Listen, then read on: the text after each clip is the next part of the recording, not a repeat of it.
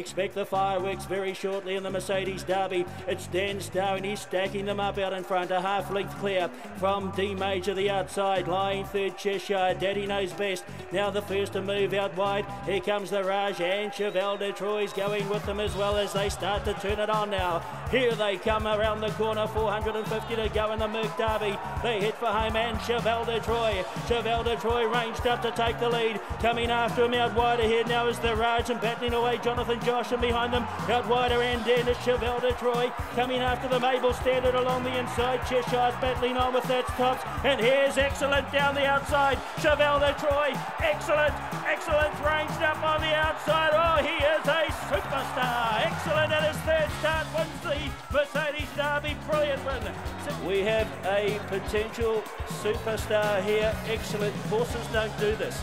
Horses do not win the Derby at their third start. He gave them all a start. He was back with fourth last with 600 metres to go. And Michael Coleman, the Michael Moroney, Andrew Scott Polish, they've done it again. They've doubled up from Cut the Cake last year and they've got the prize and he's just bloused them all out. The favourite looked good at the 300 metres but then they all started to come after it. It was always shaping up to be a competitive race. And all honours with the eventual winner, Xcellent. The son of Pentire, Cheval de Troyes, wanted to do things wrong over the final stages. The son of Pentire, Xcellent. Third time to the races, 3 wins, and he wins the Derby. Well done, Andrew. Great job, mate. Well, they call Colin Gillings the king of the Derby. You're on your way. Oh, fingers crossed. You never know. But no, we had a lot of belief in the horse, and you know, we knew it wasn't over till the fat lady sung, really. So no, we're really happy. Great. About the ride of Michael Coleman. Oh, too right. Really patient, and you know, he gave him the right runs of the race and had the last crack of them. So no, everything went to plan. How much further can this horse go? Because we've spoken about how a raw talent he is. He's going to get better, isn't he? Yeah, Luke, I believe he's the best horse I've trained. Well, I've trained with Mike since I've been with him, and yeah, and probably by a long way too. Well, ladies and gentlemen, about to return at the head of the field after the running of the Mercedes Derby for 2004. Unbeaten in 3 race day appearances.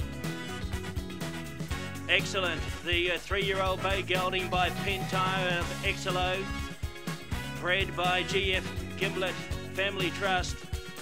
Xcellent is owned by GW Brennigan, GKV Holdings Limited, MJ Gatt, PA Heath, DA Nicholson and the Wellington Racing Syndicate.